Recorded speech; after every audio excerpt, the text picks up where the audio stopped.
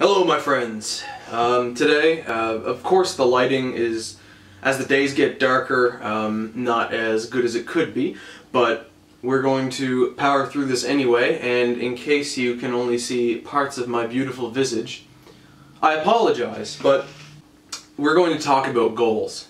And one of the biggest ways that we can overcome somewhat seemingly insurmountable odds is by breaking down those goals. If you have a really lofty goal, like for example, I want to be a politician, I want to be, or you know, in our case we're talking about fitness, this is a fitness channel, self-improvement channel really, but you know, in the case of fitness, I want to have a 315 bench press.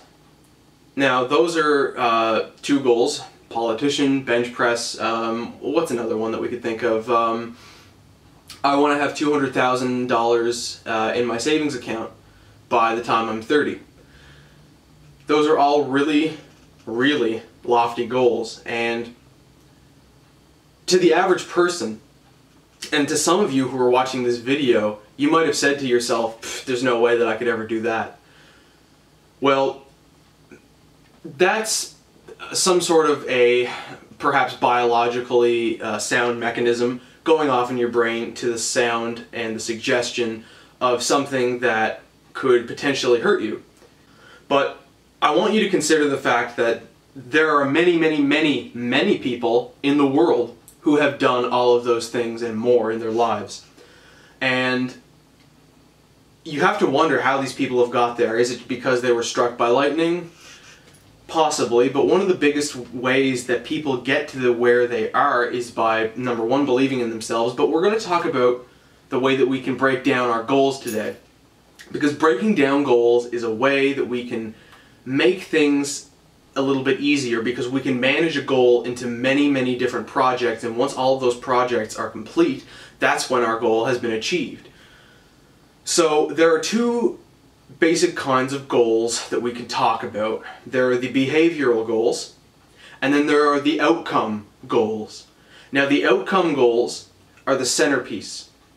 An outcome goal is something like, okay, I want to become a politician. I want to have a 315-pound bench press. I want to have $200,000 in my savings account by the time I'm 30. Those are the outcomes that we want. But when you look at it, it's like, okay, how? And when we talk about behavioral goals, we are basically making goals for ourselves based on behavior. So, for example, in my experience with lifting, how do you get to 315 bench press? I'm going to hit bench press 3 times a week and add 5 pounds to my bench every time I go into the, well, every week, week to week when I go into the gym. That's how you get your bench press to 315. Now, of course, it doesn't go up linearly like that, but that's the general way that you put weight on the bar and successfully bench it. With money, same thing. You don't just go into it and say, oh, I'm going to have this in my account when I'm 30. Because if you're just spending it on frivolous materialism, then it's not going to be there when you're 30. You do it by having a savings account, putting a certain amount of your paycheck into that account every single week, taking a certain percentage of what you make and saying, look, this is not for me right now. It's for me, but it's for me in the future. And there are multiple different instruments that you can use to make money. That's not just getting a job. Having investments, obtaining commodities, flipping things like cars, houses, even pieces of art, wine. There are a lot of ways that you can make money. It's not just through your job, but I'm not a financial advisor yet. So if you are in that area, I suggest you go find somebody else to talk to you about that. One of the things though with the behavioral goals is this: they must be informed. You need to either learn or find somebody else who knows the best way to go and get you to where you want to be. So for example, with the bench press, you have to know that you have to bench with a high percentage of your 1 rep max, whether it be 70, 80%, and you know, I wouldn't say 90, but 85%.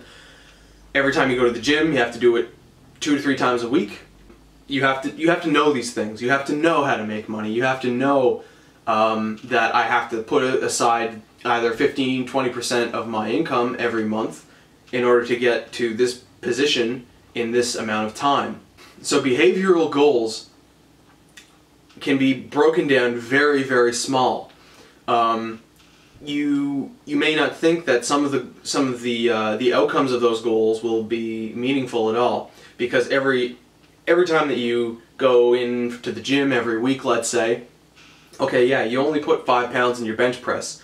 It might seem insignificant, but it adds up over time, and that's the whole point of project managing your life. Project managing your goals, having behavioral goals to ultimately bring you to that objective goal. And that's how you get to your objective. And one of the biggest things is this too.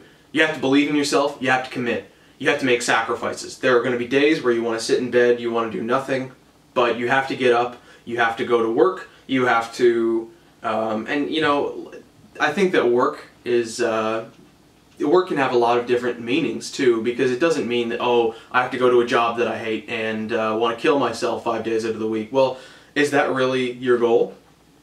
You know, are you that obsessed with financial success that you're willing to sacrifice your well-being and, quite frankly, your existence for shiny objects? Bit of a rant, bit of my own opinion, but I think that the more that we like something, the more that we actually are objectively in the zone, trying to get to those objective goals, the more success that we will have, because we are more fulfilled by doing them. So my friends, that is it for today. I hope you enjoyed the video, and if you did enjoy the video, please share the video, because every time when you guys do that, it really helps me. I really appreciate it whenever everybody does that. If you like the video, please like the video.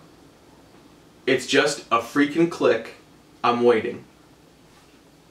There you go. Thank you very much. And until next time, guys, thank you for watching, and have a nice day.